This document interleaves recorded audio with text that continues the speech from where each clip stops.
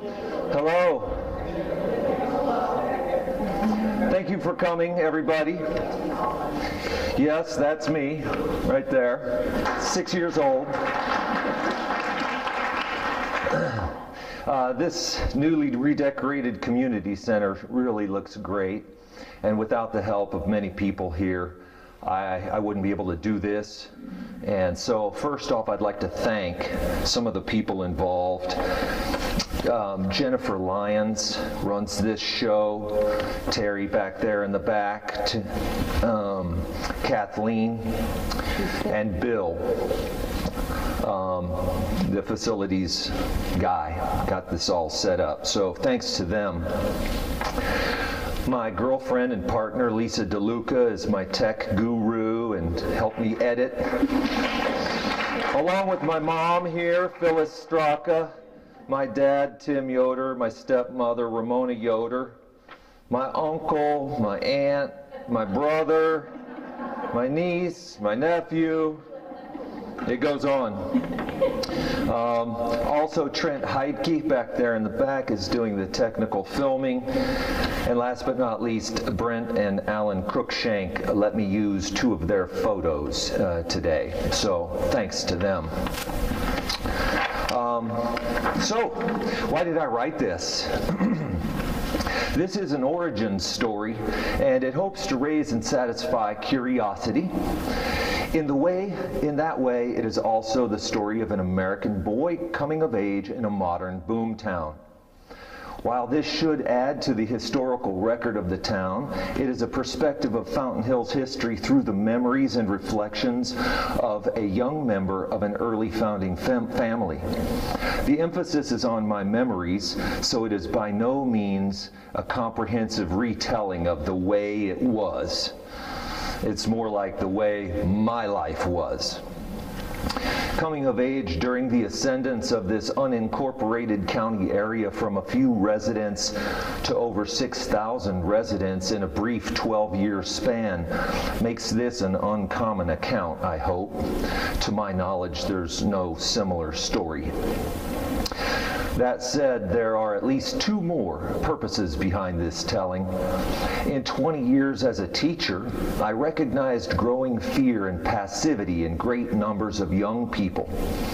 It's my hope that this record will reflect the opposite of fear and passivity, that it might furnish a lesson promoting risk-taking and independence, productivity in work, commitment and responsibility. For me, those factors created a childhood and youth which led to a life of meaningful activity and pleasant memories. This is also the first chapter of my memoir, which highlights the aforementioned themes in stories of my life, my career, and my research. So with that, I'd like to get started on this public reading.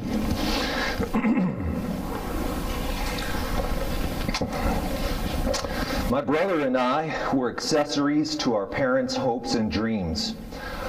All kids are accessories to their parents' dreams, one might argue, but our story had a different dynamic in that the dream and the actions taken to fulfill it were transformative, figuratively and literally transformative. Our parents' dream was to move to a brand new county area cut from the desert dirt and rock of Arizona's Sonoran Desert and to build it into a town. It would take everything they had to grow their custom home construction company. That was in the summer of 1973.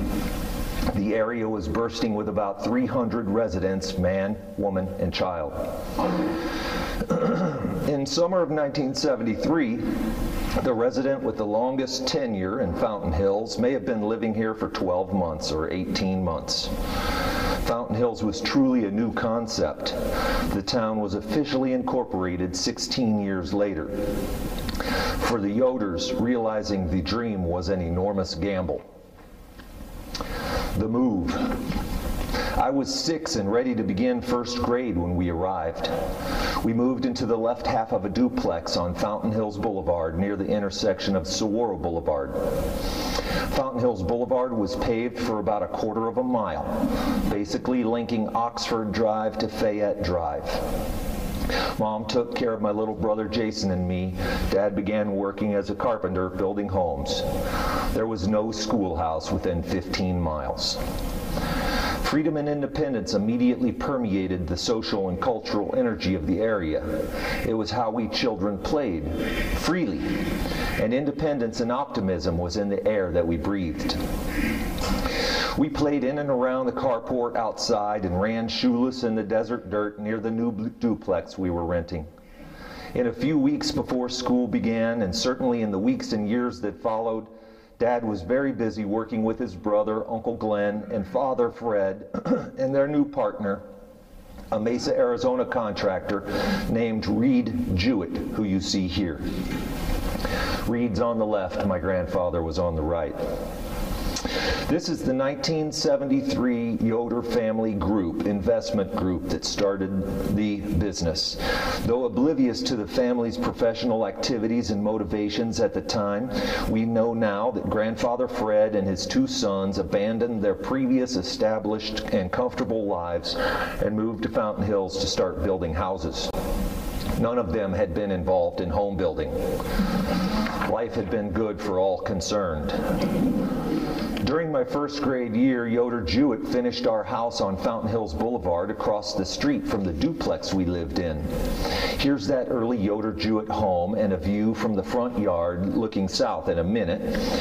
My 6-year-old friend lived in the house in the background on Fairland Drive over there on the far left, and the car next to our home was my grandmother's Mercury Cougar. This next shot is looking from our front yard out towards the fountain, and I remember having a BB gun wrist rocket fight with some friends at that house there in the middle ground. But early education. A single school bus with about 25 Fountain Hills children took us to Mesa's Irving School on Center Street, next to what is today the Mesa Convention Center. 2 other kids from Fountain Hills were in my first grade class. In the 45-minute bus trip, it was not uncommon for us to fall asleep on the way to school and back. Some of the other kids on the bus were much older than me, 5th and 6th graders. They taught me cuss words. But Mrs. Reeder, on the left, taught me phonics and how to read. I grew up being told that she'd won Teacher of the Year for Mesa Unified or the state of Arizona.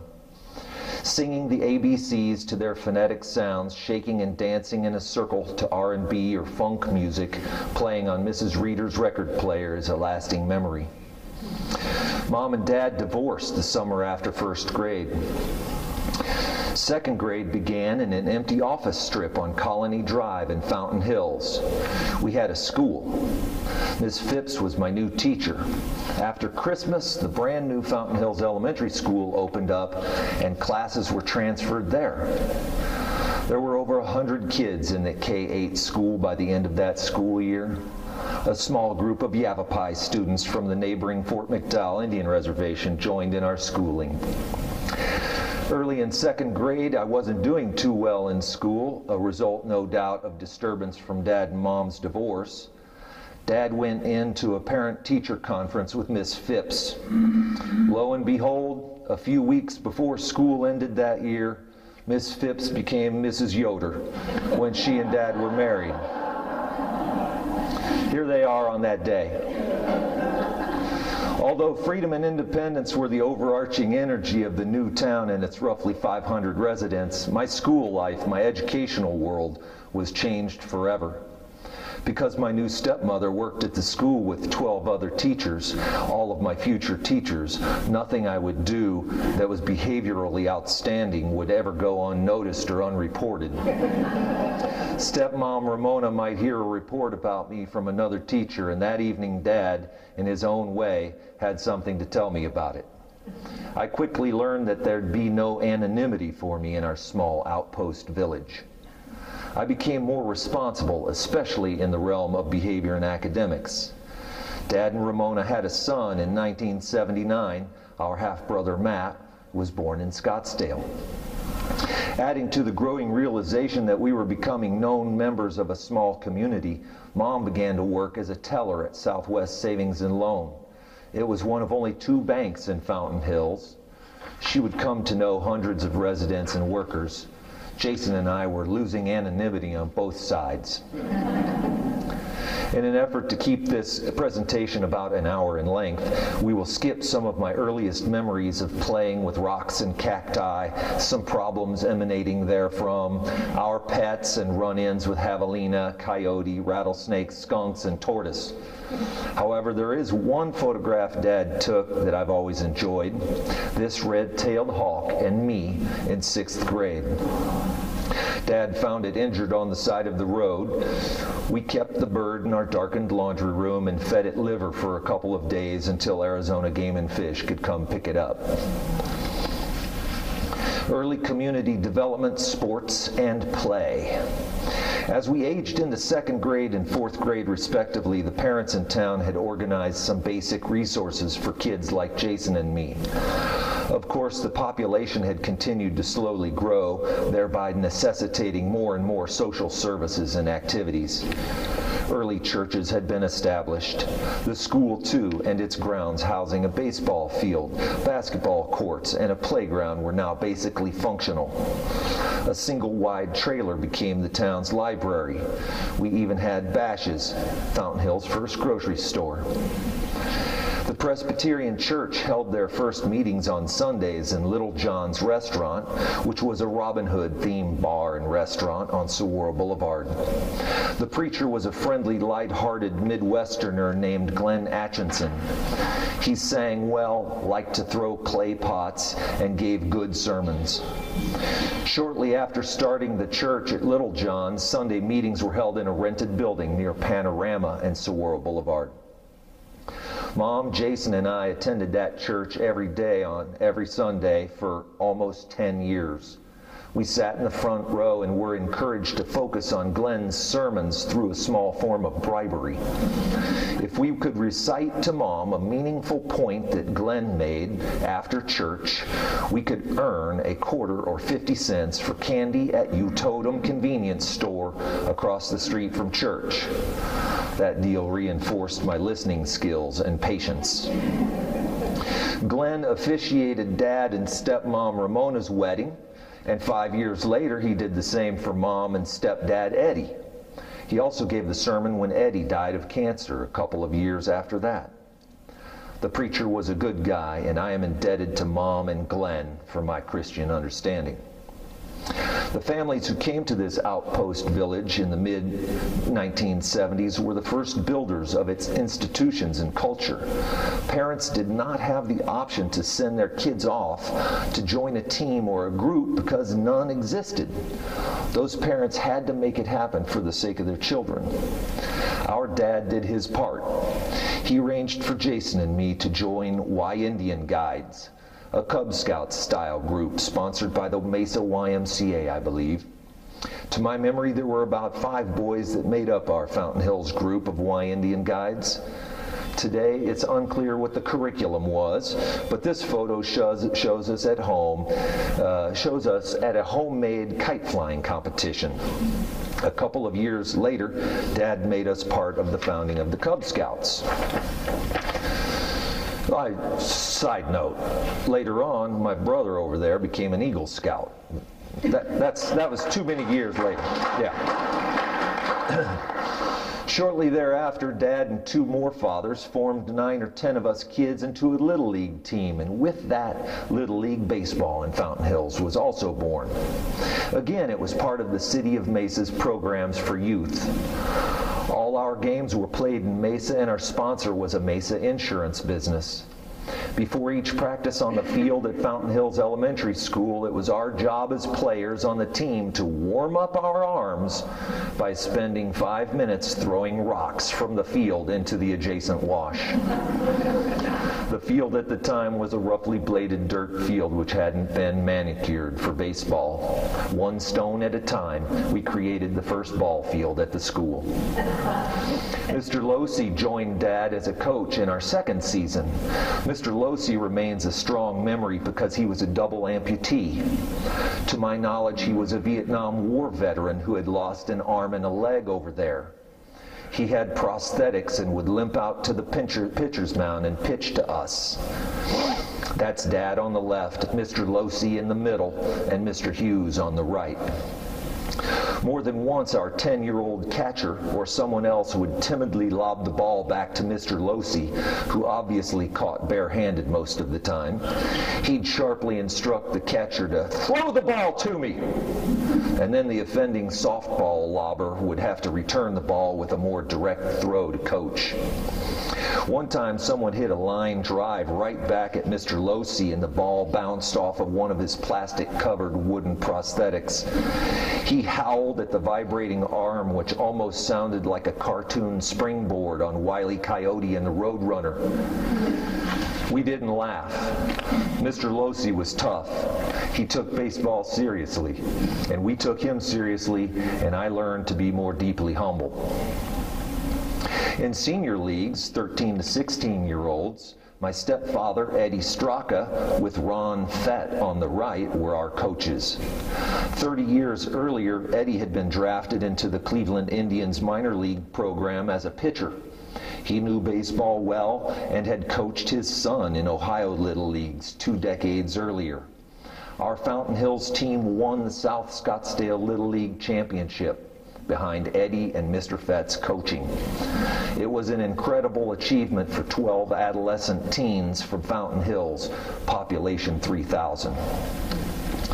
The Fountain Hills Racquet Club was a place to find 5 tennis courts, a clubhouse, and a large swimming pool. It was opened when I was very young. I'm not sure of the year, but I was taking tennis lessons there in 1976. Other than the old golf course, now called Desert Canyon Golf Course, the Racquet Club was the only game in town. I enjoyed tennis and was good at it. We spent a lot of time there with Mom after she and Dad divorced. Mom was also good at tennis. I'm not going to talk about my brother Jason. No, he was good too. A promotion was arranged in those early days, and former world #1 Bobby Riggs came to the club. Alan Cruikshank, the owner of the local paper, The Times, took a photo of Bobby, my mom, and her friend Candy Metzger, arm in arm, which hung for quite a time in the River of Time Museum.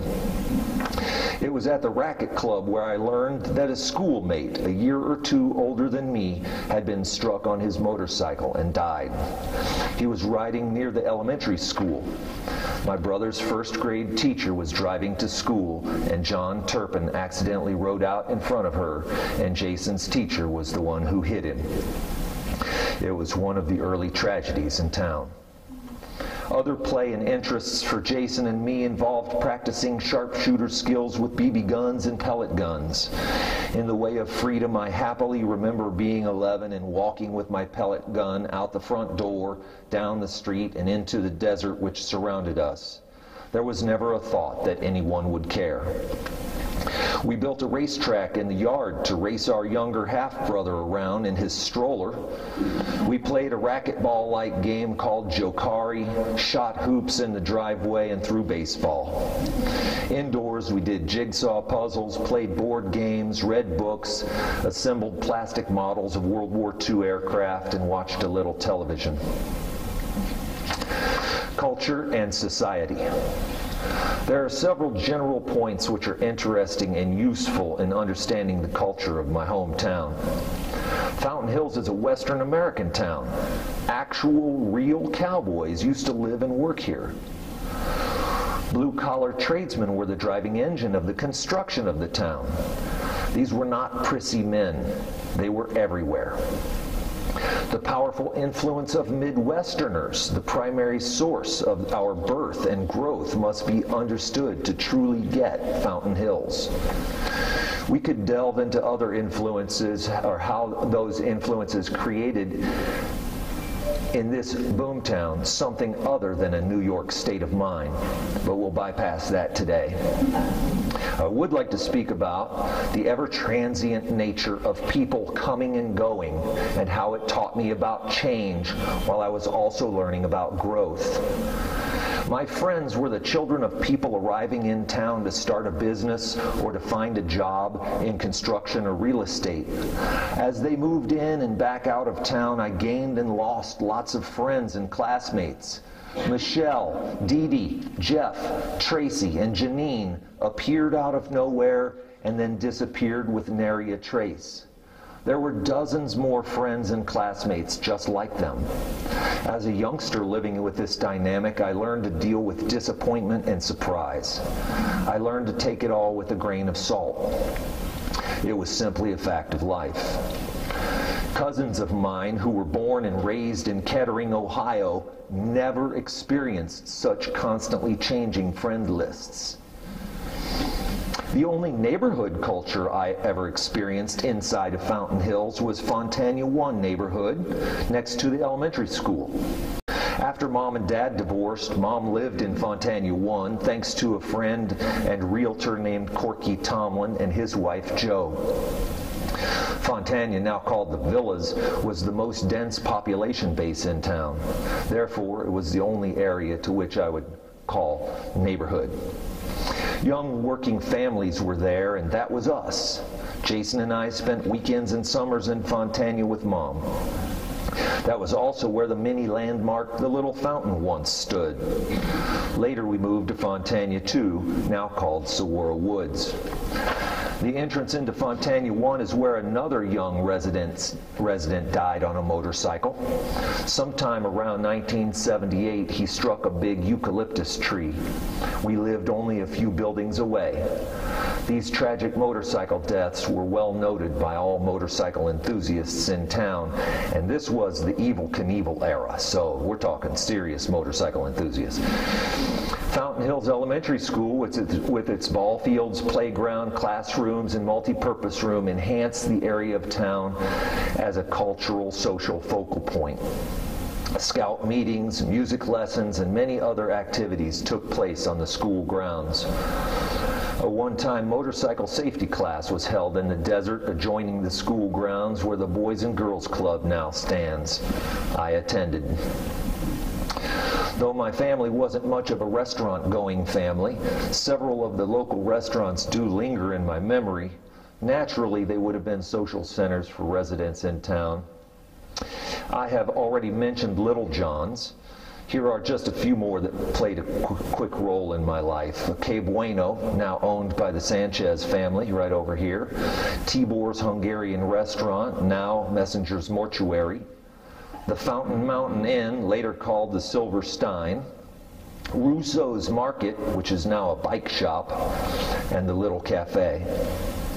I'll bypass personal anecdotes about those restaurants, however. I will share a photo of Applewick's.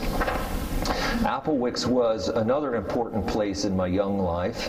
It was on the pad where Circle K now stands, on the corner of Saguaro and Shea. Mom and stepdad Eddie had their wedding reception at Applewick's. A polka band played at their reception. A couple of young youth dances were held there too. Applewick's burned down one day while I was at high school. As an elected fire board member, Dad was there that day to support the firefighters and took that photo. Working in construction and development. As children, Jason and I spent hours in the truck with Dad driving all over the dirt roads and picking up nails at our construction sites. That was the beginning of our work outside of home. Fetching tools and stacking things neatly was also commonplace. One of my memories of that early era of childhood was when a big storm hit town. It was night. Dad got word that a downburst hit the 505 area. People called it a tornado back then. We had one or two houses under construction in the 505 area, so we got in his truck and zoomed out in the darkness. The Yoder houses under construction were basically okay, but another contractor's partially built home was a shambles.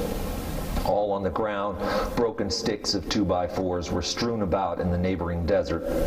We dodged a bullet that night. A fun aspect to growing up in a developing town is that place names and topographic features on planning maps and in common usage in the early stages of development are sometimes changed, dropped, or otherwise fall out of common use. Speaking builder language, Dad taught us that Plat 505 is in the back part of town in the Boulder and Richwood Drive areas. A handful of years after starting our company, Grandfather Fred, Uncle Glenn, and Dad bought out Reed Jewett. The name of the company changed to Yoder. Not only did Yoder build homes all over town and in many neighboring communities, but we also lived in many of the homes that we built. The first we lived in also served as a model. That meant from a very early age, Jason and I were required to keep our room neat and orderly so that the house would show well.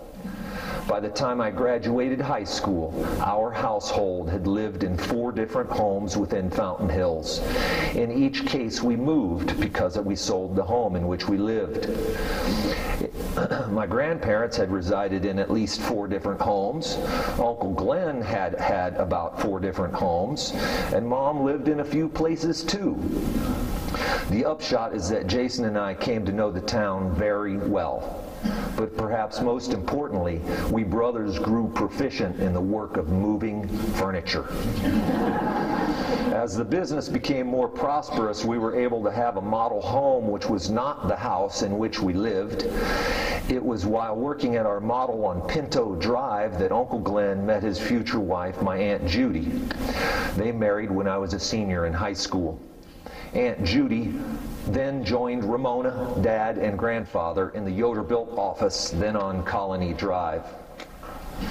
By the time I was 12 years old, this is them, by the way, the main group, posing for Christmas at Christmas time. My grandmother in red there on the bottom right. By the time I was 12 years old, I had done extensive manual labor. Shovels, rakes, and picks for digging in the rocky dirt and caliche were all too familiar. Dad, Ramona, my brother, and I had cleared our yards, planted grass and shrubs, and did most of the landscaping ourselves. Naturally, we were introduced to using saws, hammers, and a few other useful building tools as well. In 1979, stepmom Ramona gave birth to brother Matt, as I mentioned earlier. This photo was taken shortly thereafter at my grandparents' yard on Mangrum Court. 1979 was about the time Dad started putting elastomeric roofs on the flat roofs of the homes we built. Jason in 5th grade and I in 7th grade were taken to a roof where Dad set us to work. We prospered at sweeping and cleaning the roof, nailing cant strip and putting the base coat on, while Dad also worked with us. He trained us on everything from how to climb ladders to how to clean dirty roller pads so they could be utilized again. Speaking of utility, he also taught me how to lift and carry full 5-gallon buckets of roofing material up a ladder, alternating a bucket in the right hand and then one in the left hand so that I could get equally strong on both sides of my body. I was at the time impressed by Arnold Schwarzenegger too, and Lou Ferrigno. That way, at his younger age, Jason moved buckets on the ground, or once they were on the roof, he would move them around on the roof. Later, he carried them up the ladder too. Back at the Yoder-built storage yard, we kept the 55-gallon drums of roofing. By age 12 and 14, Jason and I had mastered how to carefully tip 500-pound barrels and move them out of the back of the box truck onto a hydraulic lift and down onto the platform.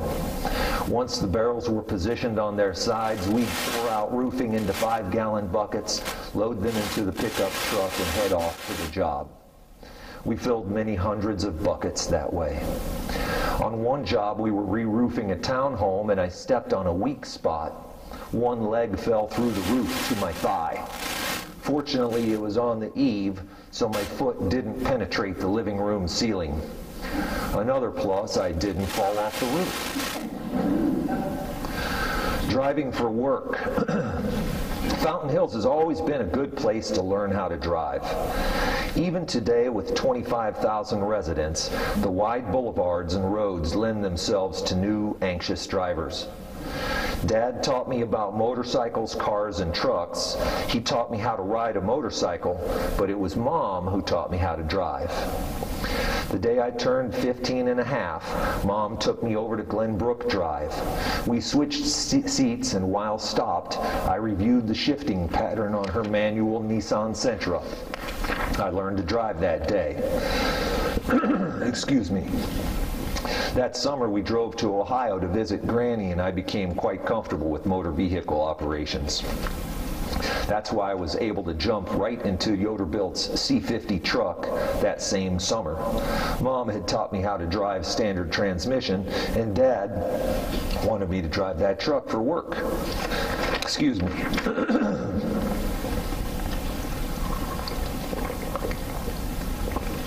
Am I doing okay? Trying to move.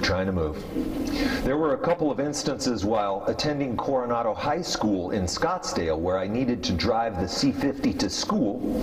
Certainly the only Coronado student to use a C-50 to get to school. At dismissal, I drove the rest of the 30 miles into West Phoenix. There was the warehouse containing 3 barrels of Conklin elastomeric roof coating I needed to transport back to Fountain Hills. That was quite some responsibility for a 17-year-old, Making the trip one day while driving over the Salt River Bridge from Scottsdale into Tempe, the 2 left rear dual tires came off the C-50 and passed me by as I skidded on the left rear brake drum. It was only by the skin of his teeth that a motorcycle rider going the other way wasn't hit by one of the 100-pound wheels. Though shaken, I scraped the truck around the corner into Rio Salado Parkway. The loose wheels were on either side of Rural Road in the bike lanes on the bridge. After securing them in the back of the truck, I walked down to Rural and University Drive to find a phone and make a collect call to the office. 45 minutes or an hour later, I was picked back up at the truck.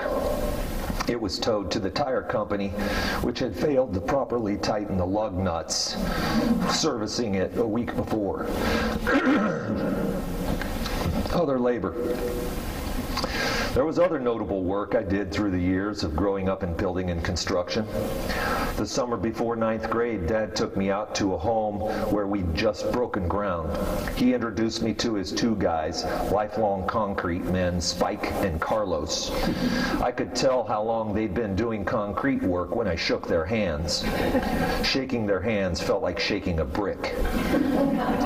I learned to smoke cigarettes from Carlos, who chain smoked unfiltered Camels in 102-degree summer heat.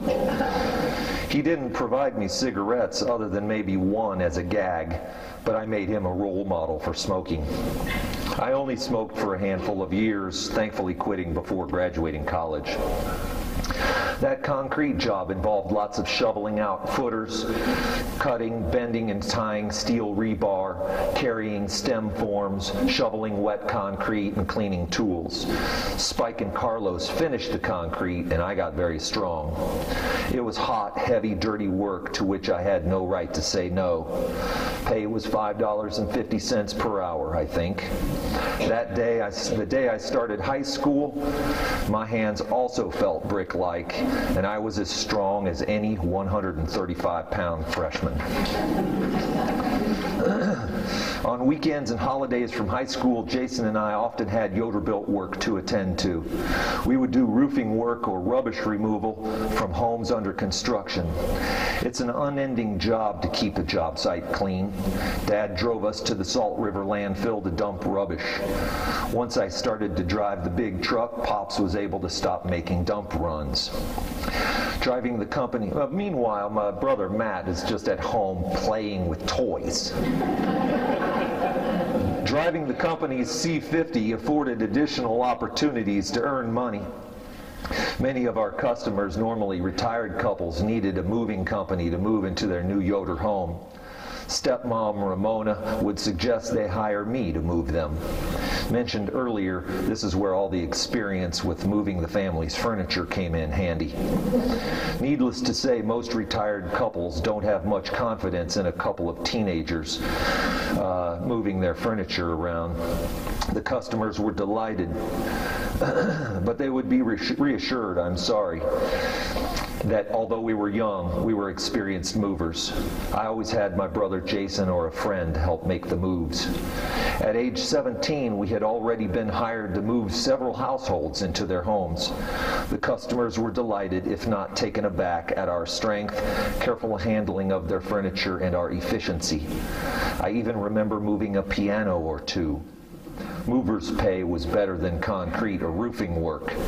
Residents and customers gained trust in me and would offer other work.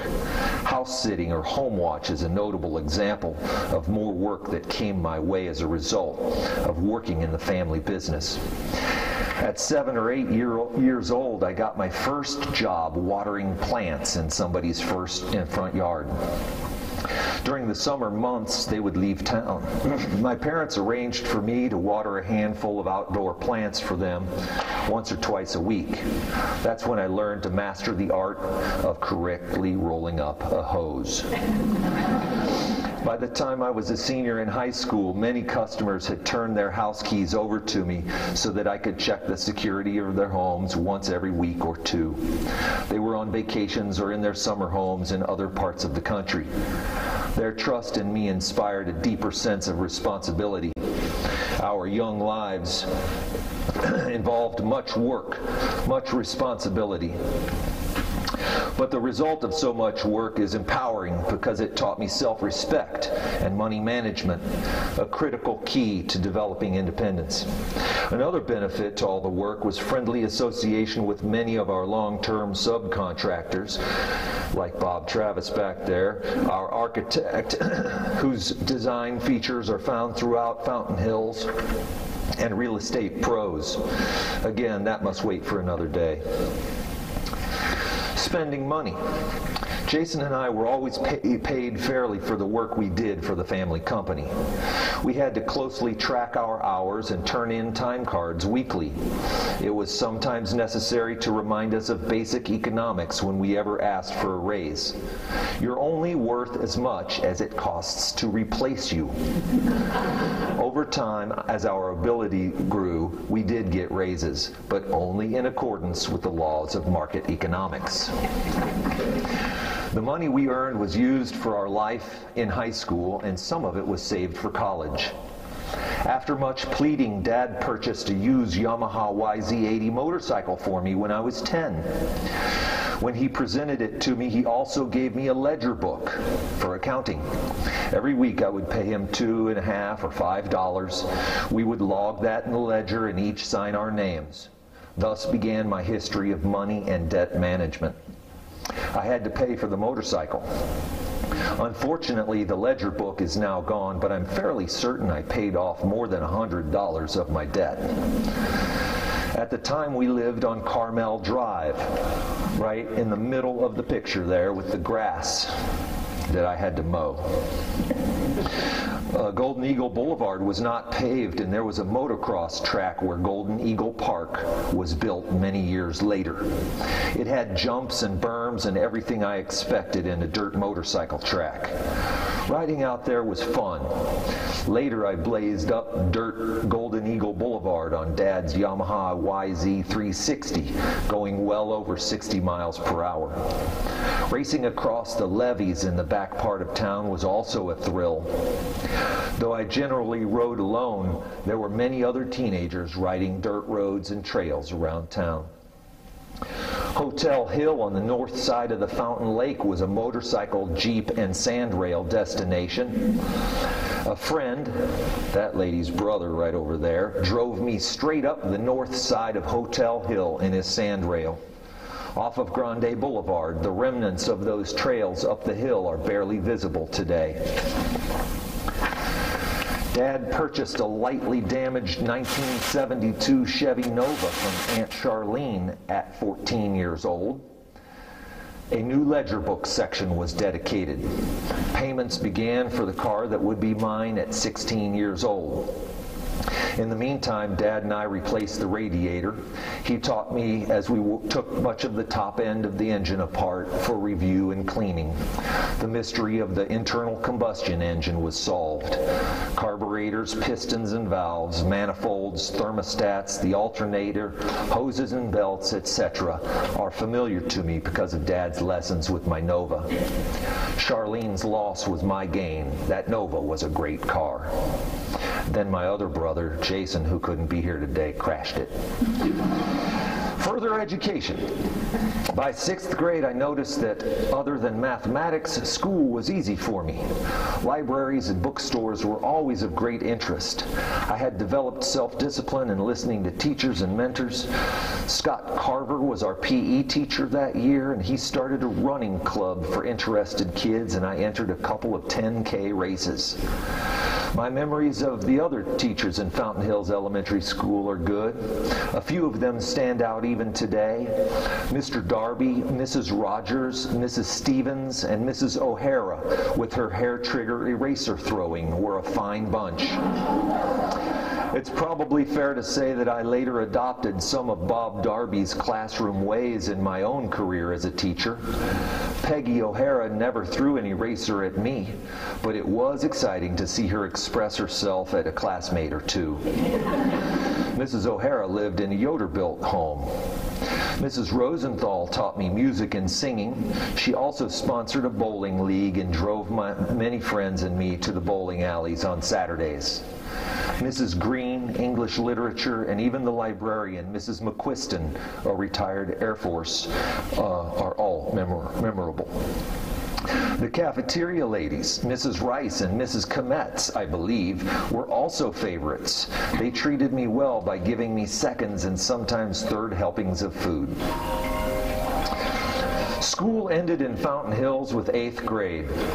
This is my graduating class, and it had about 50 students. Many of my classmates and I had played on numerous school sports teams together, especially in those middle school years of 6th through 8th grade. We'd also played in the same school band and sang in the school choir. For the half of us who'd been together for at least several years, that intimate environment made for close friendships. When I look at that class photo today, however, there are 9 classmates I cannot remember. Here you're looking at my 8th grade promotion photo. High school in Fountain Hills. In 1981, high school for Fountain Hills students was in Scottsdale. There wouldn't be a high school in my hometown until the early 1990s. That meant we were bused to Coronado High School in South Scottsdale. Students here today can elect to go to high school in Scottsdale, but we had no choice. Huge rains and flooding had catastrophic impact on the students being bused to Mesa's High School in 1979, so the Fountain Hills Unified School District moved Fountain Hills high schoolers to Scottsdale. That change meant not having to cross the Salt River on the way to school. Insurance against future floods. Coronado High School's enrollment was about 2,500 students my freshman year. That number was nearly equal to the population of my hometown. The important point initially is that I went from being a well-known and respected 8th grader to being one of about 120 other Fountain Hills nobodies who attended Coronado. During freshman and sophomore years, I was active on campus. Ken Fett and I made the Coronado baseball team. Ken had been a teammate on earlier Little League teams. I played third base, was a top seed on Coronado's tennis team, and was a rookie swimmer on the varsity team in those first 2 years. I sang in choir as well.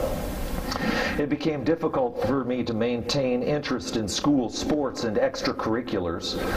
The academics were easy.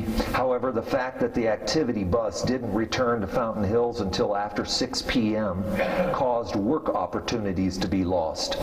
We lived so far away from school. My approaching 16th driver's birthday was near, and that would require me to work so that I could fund fuel and other automotive necessities. The cancer death of my stepdad Eddie there in my sophomore year threw a temporary monkey wrench into my perceptions of and interest in school. Mom was grief-stricken. And finally, I was becoming subconsciously aware that living so far from high school would mean always being considered a social outsider by associates who lived around Coronado. All that said, the 4 years as a Coronado Don were rewarding. Those were good times, even if after evenings out in the late night drives back down 2-lane Beeline Highway could be dangerous. Daily travel up and down Beeline may have been dangerous for us, but we teenagers didn't much think or care about it. That was best illustrated on the day I picked up the realtor Fred Pulvey's daughter Renee to take her to high school one morning. Fred nor his wife Michelle knew about the arrangement. Renee was 14, legal driving age in Wisconsin for those on farm tractors, I believe. Since we were friends, I offered her the Nova's wheel. After turning onto Shea Boulevard, we pulled over and switched seats. Never having driven before, Renee drove over the old cattle guard on Shea, down Beeline. She giggled as she drove all the way to Scottsdale. She was so short we had to move the bench seat all the way forward, my knees banging on the glove box the whole way. On Thomas Road at Pima Road, we switched seats again, and I drove us the rest of the way into Coronado's parking lot. 25 years later, I admitted that deed to Fred Pulvey when I ran into him at the local hardware store. He smiled and graciously added, "Thanks, Tim. You did a good job teaching Renee how to drive." It is interesting to consider how we teens became familiar with Scottsdale and how that added pizzazz and additional adventure to our coming of age. Fountain Hills kids had the best of both worlds then. Though we were outsiders, we were also insiders in Scottsdale because we went to school there and socialized there. Movie theaters, malls such as Los Arcos, Fiesta, and Paradise Valley, concert venues, a trampoline park, and other amenities suited our interests.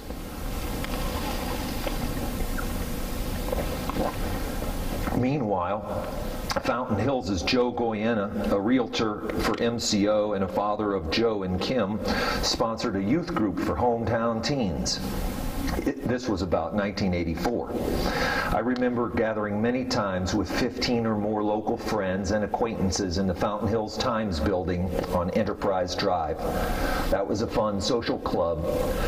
2 of those people are married today. My good friend Ken and Candy. At graduation in 1985, more than 200 Fountain Hills students were riding Fountain Hills school buses to Coronado. There were also many students who drove themselves to Coronado on a daily or near daily basis, just as my 3 best buddies and I did. Fountain Hills Forward Operating Base. When it came to free time, weekend fun, parties, and adventure, my friends and I took full advantage of the natural environment surrounding Fountain Hills. The town had less than a fifth of the number of current residents, so there was ample open space for activity of all kinds. Access to mountains, rivers, and lakes was wide open, and the neighboring Verde River in Fort McDowell was accessible as well. We were hardy upperclassmen with jobs, automobiles, and initiative. 4 to 8 of us would get a few basic necessities together, put on our cut-off jean shorts and old shoes, and drive out to Saguaro Lake to jump the cliffs. It was easy to spend a few hours jumping and swimming. Here are a few of my best high school buddies and I on our last trip together to the cliffs. We had a few mishaps here and there. Once or twice a friend tried something daring, and with the false sense of powers a couple of beers can create in a teenage boy, ended up in some danger in the water. Our overall dedication to each other made it so that in the end, minor scrapes, bruises, and temporary insults to reputation were the only evidence that remained of said foolish decision. There was one weekend when the lake parking lot was full. It may have been Memorial Day. We were so dead set on jumping the cliffs that each day, that day, that we made our own workaround. We drove the 2 cars to Butcher Jones Beach, where we unloaded the 2 full Coke coolers, and then we hiked them up over the mountain and accessed the cliffs from the north. There is no trail for that in the steep and treacherous terrain. The 4 of us guys were going to be seniors. One girlfriend, Emily Brown, was going to be a junior, and the other girlfriend in our group, Michelle Oliva, was going to be a sophomore. That was our clique. Tragically, Emily passed away from cancer in her 30s, our first best friend to pass on. Tubing the Salt River has also been fun for people from the Valley of the Sun. From 1983 through 1985, we tubed the Salt River many times. Floating boom boxes blaring the hits of the day were numerous. During those lively teen years, the now destroyed cliffs which stood on the river near Blue Point Bridge were a highlight. But my favorite thrill action on the river, other than the girls, was the guy wire that stretched over the river. Accessing the wire cable from the cliffs at Blue Point, I hung on, moving hand over hand 30 or 40 feet so that I dangled above a deep well in the river. The drop into the river was about 20 feet.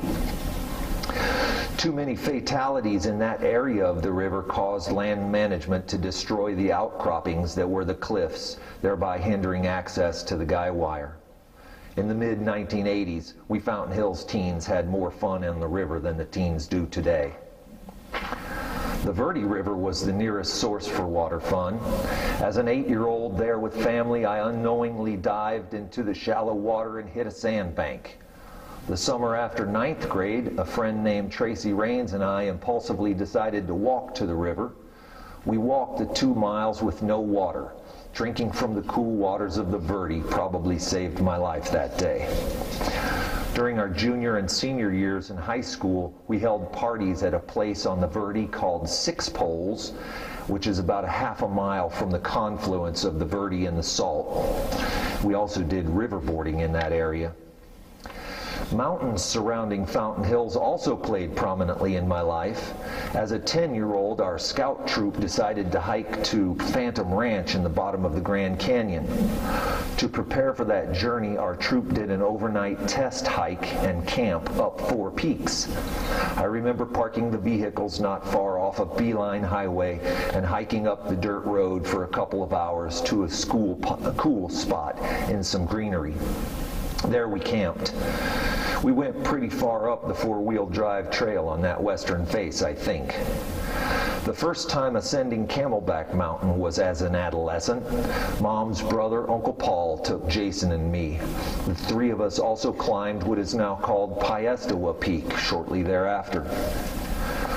Red Rock, also called Red Mountain, was a challenging conquest as a 17-year-old. Red Rock is on the Salt River Pima Indian Reservation, I know now. Back then, we didn't know anything about that and probably assumed the monolith was part of state land. To get up Red Rock to the top of the nipple takes some patience and some physical and technical ability beyond simply walking up a trail. There was no trail. It's steep and has sheer cliffs and a crevasse that drops 100 feet or more. Here are 2 photos from my final ascent. One contains a few fellow climbers. Adding danger and yet more thrill to our energetic Fountain Hills lives, we learned that there were mines, long abandoned yet active spelunking destinations in South Mountain in Phoenix. On at least 2 different evenings, 4 of us Fountain Hills buddies drove down to Phoenix on a Friday night. One pal knew where the entrance to one of the mine shafts was located, so we parked nearby. Candles were our only light source on one of those dives. My good friend Ron Gutierrez took a frightful fall in that mine. It was a forgotten moment until a few years ago Ron casually credited me with saving his life. Ron remembered falling onto a beam below which was a pitch black pit of unknown depth. I helped Ron to safety that night. Since Yoder also constructed a few homes in Payson, that area also hosted our teen cadre. We camped along Houston Mesa Road, made a one-of-a-kind night hike to Pine Creek under Tonto Natural Bridge, which is part of another short story of mine, and otherwise enjoyed the pines of Payson a few times. We also shared in many local adventure shenanigans. Fountain Hills has a distinction of being certified as a dark sky community. Considering the quiet solitude of our town's dark night sky today, imagine how dark it was in 1984. There were many teen parties, desert parties, in and around town. It was always a cat and mouse game to stay clear of the deputies of Maricopa County Sheriff's Office. They were good policemen who always were decent to my friends and me. Nevertheless, we did our best to avoid them as they did their best to uphold the rule of law. The desert offered some notable places to rendezvous and socialize and steer clear of the authorities and our parents. The top of the world was one. So-called because of the topography, the top of the world is even popular today, though you will not find teenagers tending a bonfire there. From Fountain Hills Boulevard, we took the Palisades towards Shea. Palisades became a two-lane dirt road where today's high school is. Up the big Palisades hill we drove, passing only a few houses on the frontage road. After passing El Lago and then Thistle, we turned off the dirt Palisades right onto a trail which led up a steep hillside. We simply drove up that trail a few hundred yards and stopped and had a party right there on the top of the hill. Today, the Adero Canyon Resort stands on that spot, the top of the world. That was one of our rendezvous points for desert parties. Work for the family company took me all around town, so it was easy to find other locations where we teenagers could gather away from prying eyes. Small groups of 5 to 15 of us gathered at the following places to socialize. In the desert where the middle school parking lot is, on the corner where Four Sons gas station now stands. That corner didn't become busy until Palisades was connected to Shea many years later. Behind the levee on the road to the Dixie Mine, in the desert west of Rio Verde Road, about 2 miles past the middle school, and in the middle of Saguaro Boulevard, on the other side of Shea, about a half a mile beyond the sheriff's substation. I figured, let's party in their neck of the woods. They won't be expecting it. Not my best decision. The deputies and town posse members tracked us well. Sometimes we were too loud, of course. Visible bonfires, loud music, or trash left behind gave us away. So we always had to find new places. We also started hauling off any trash we might create. And now, the fairs and Fountain. Thank you for being patient. In remembering coming of age in Fountain Hills, art fairs hold a prominent spot. I can't swear to the start date for those attractions, but I know that they were happening in 1976. The art fairs were fun because they gave excitement and culture to an otherwise real estate and construction village. Thousands and thousands of outsiders flocked here to buy arts and crafts during those fairs. Those yearly fairs helped teach me about the many forms of arts and crafts. Today, of course, many superb artists call Fountain Hills home. One annual fair was called Eight's Great Fair, after sponsor KAET Channel 8. It featured hot air balloons lifting off from the northwest corner of the Fountain Lake. Since Dad and Uncle Glenn loved flying, the hot air balloons were a must-see. The colorful behemoths rose from the Fountain Lake side, sometimes dipping their gondolas in the lake before rising into the air. And I'm not exactly sure the source of this photo, but I do know that my grandparents took a ride in one, and this could have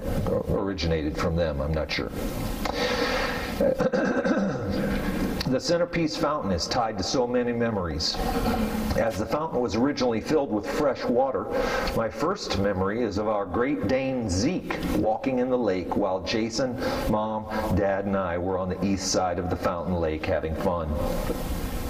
Moments later, while running in the grass, Zeke undercut Jason from behind and Jay went flying into the air. He was 4 and I was 6. Excuse me.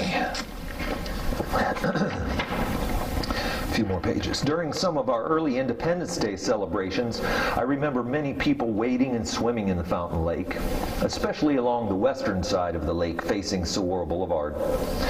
Speaking of Independence Day, Dad and Uncle Glenn were 2 of several guys to organize and run the Fountain Hills' first 4th of July fireworks display in 1974. The fireworks production receipt and Dad's handwritten notes as to organization, fireworks safety classes, and costs are still in our possession. We also have an exploded steel mortar tube used to launch those fireworks. There was a malfunction that evening as fireworks were being launched. The firing team, including Dad and Uncle, was lucky to have avoided injury. And there's the mortar tube right there. And my uncle just informed me today that he was the one that dropped the charge in that blew up. One of the great experiences in our history was Independence Day 1976. I remember cowboys riding horses and cannons being fired at the Fountain Park with what seemed like 100,000 people. Excitement over the bicentennial ruled the entire summer. The Bazaar was the name of the building at the fountain, which housed a gift shop, Kay Kinder's clothing store, and an Indian jewelry store, I believe. Much smaller, it stood where the fountain shops stand today. The only bathroom at the fountain was on the south side of the Bazaar. No sidewalk encircled the fountain, no playground, no splash pad, no veterans memorial, and no disc golf course were to be found. One of the most surprising things I ever saw happened at the Bazaar when I was 9 or 10. My friend, older than me by a few years, had heard through the grapevine that a local young woman was going to streak around the Bazaar. She was going to win cash if she did so. It was a holiday, I'm pretty sure, because hundreds or thousands of people were set up all over the park. John and I scooted excitedly over to the bathroom area on the south side of the Bazaar where the action was set to commence. To my memory, there were about 20 local young people clustered in the area, 30 feet from the woman's bathroom door. I was the youngest present to view this bold anti-establishment act of defiance and rebellion. The cute young woman, surrounded by her local female bodyguards, came out of the bathroom and walked over to one of the guys. She said to one dude, "You better pay up if I do this." He showed her the money in his pocket. She and her deputies walked back into the bathroom. All the while, a festive energy and lively activity was all around us. Outsiders were oblivious to what was about to happen. Like a rocket, the stark naked girl burst out of the bathroom, sprinting around the first corner of the Bazaar. Here's that photo. Lisa?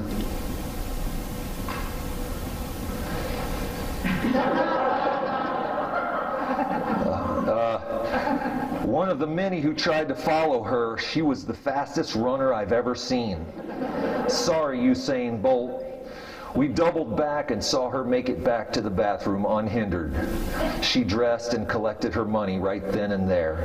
Just another ho-hum streaker of the 1970s who still lives clearly in my memory only 44 years later. As adolescents, we played pickup games of tackle football in the drainage swale north of the Bazaar. Despite some minor injuries, it was really fun, especially in the mud after a good rare rain. We played baseball on the old ball diamond in the northeast corner of the park. It was there that our championship senior Little League team did much practicing. On a sad note, I recall a tragic day at the Fountain Lake. If memory serves, a Memorial Day or 4th of July Fountain Lake swimmer got too close to the fountain's pump station when it came on. The impeller power was too strong and the person was overcome and drowned. It took the sheriff's dive team to extricate the unlucky soul from the underwater filter grate in the pump station bay. K.C. Evans, that lady's mother, the mother of one of my best friends, was an organizer of the world's largest delivery order of White Castle hamburgers. There were hundreds of thousands of burgers delivered to Fountain Hills in a refrigerated big rig originating somewhere in the Midwest. That delivery order set a Guinness World Record and was a great promotional event in the early years of Fountain Hills.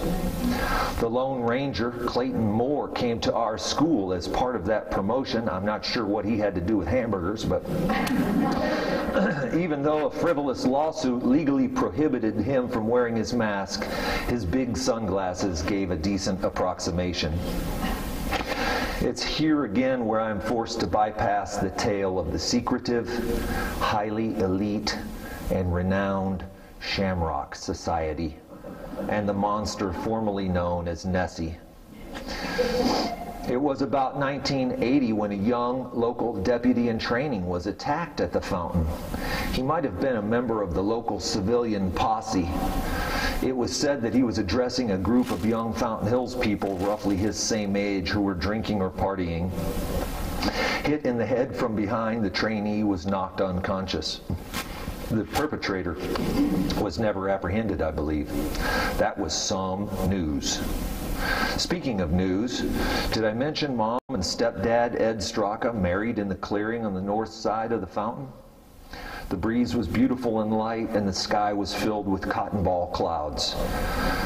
Here they are with our preacher, Glenn Atchison. The fountain was a getaway place for teens in high school.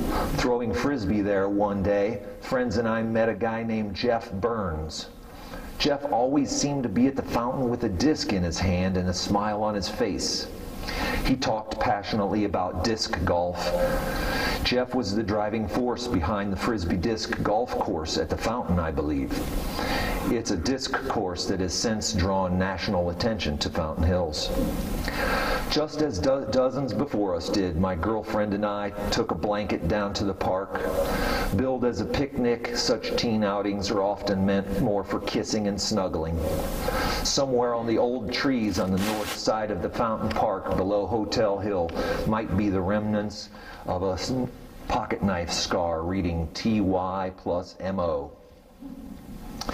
About 16 years later, I climbed up the fountain's flower structure in the middle of the lake. The lake had been emptied during an ongoing works project. Like a swimming pool might be replastered, the lake bed was going to get a new liner. A service road runs from near the present-day Veterans Memorial to the concrete fountain structure, just a couple of feet below the standard water level.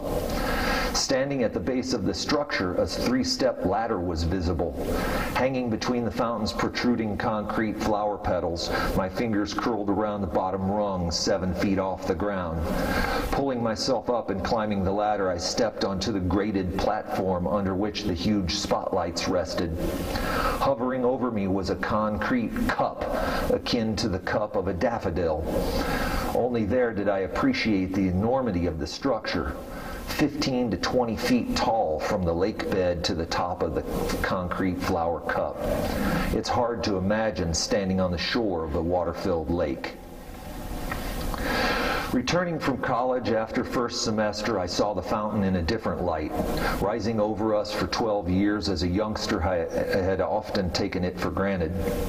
A new appreciation for it was born on that Christmas break, a magnificent and beautiful piece of art and engineering, a monument designed to define the heart of town. Conclusion. With the passing of time and an aging mind, childhood memories become ever more muddled. I am very grateful for being raised in this beautiful and vibrant boomtown of Fountain Hills, a member of one of the original pioneer families. Thanks to my family's business, I even played a small part in the building of the town. In our first 12 years, Fountain Hills grew 20 times the population it was when we first arrived, a modern boomtown. Growing up as we did in Fountain Hills reinforced my optimism and taught me important values, many of which are the essence of my character.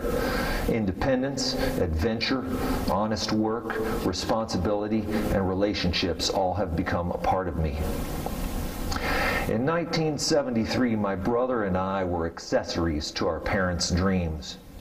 Ultimately, Jason, Matt, and I became accessories to their success. That success being the town of Fountain Hills. Thank you for listening.